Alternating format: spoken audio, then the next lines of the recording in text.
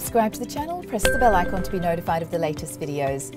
Sage here for Kalkinemedia, and thank you for joining us for our educational series. Today we're covering how to de-risk your pension savings.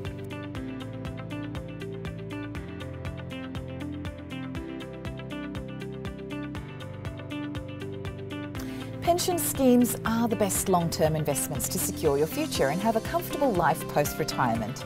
As you approach your retirement age, you need to figure out the allocation of money you've saved towards your pension during your working life, if you've saved into a defined contribution pension scheme.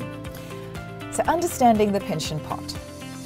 Pension schemes can be classified into personal, workplace and state pension schemes.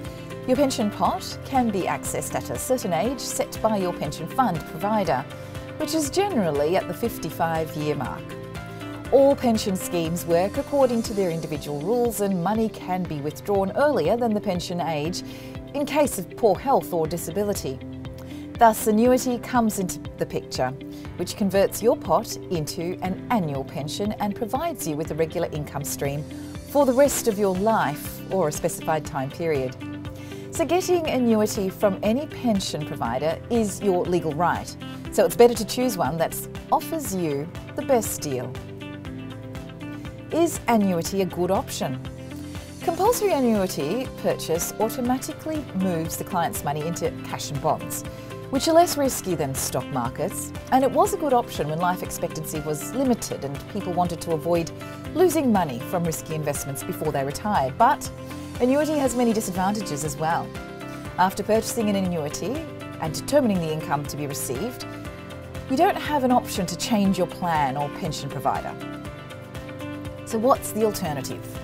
Since pension freedoms were introduced in 2015, there is no need to shift from high risk to low risk assets as approaching towards retirement. This shifting was done on the assumption that people would go for an annuity.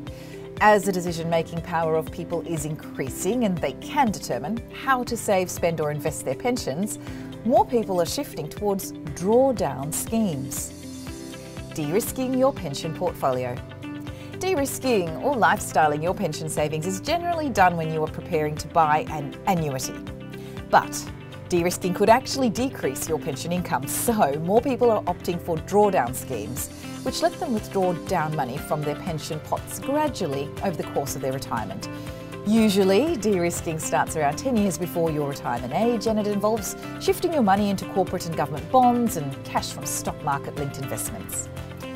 Although shares-based investments might be riskier, they are often providing higher returns and maximising your savings.